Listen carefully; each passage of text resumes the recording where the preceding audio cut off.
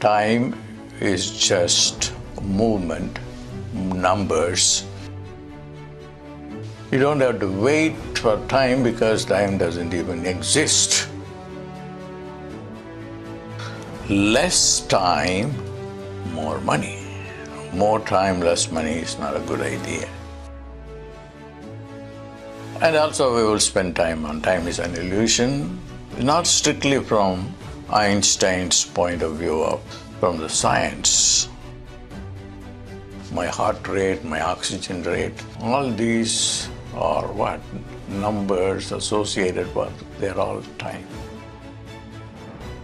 Time is changing. What do I mean by time is changing? Who told you that time is changing?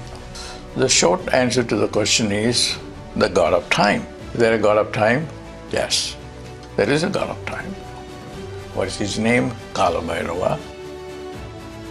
If you can develop a relationship with him, then you have a better understanding of time. You will spend less time or no time and make more money.